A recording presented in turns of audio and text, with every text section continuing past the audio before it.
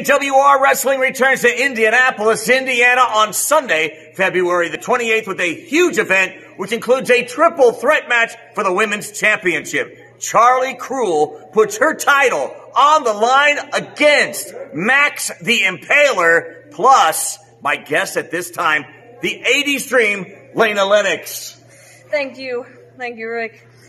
You know, since this match has been announced, people keep asking me, you know, aren't you and Max friends? Aren't you pals, compadres? And yes, me and Max, we do share a kinship. We're more alike than different, if you ask me. And we know once that bell rings, you know, it's just business. And the best woman will win. Correct? But Charlie, give me a second, Rick. I gotta address something. Charlie, I don't think you're taking this seriously. And I want you to take this deadly seriously, because you are going against not only a specimen in Max the Impaler, a juggernaut.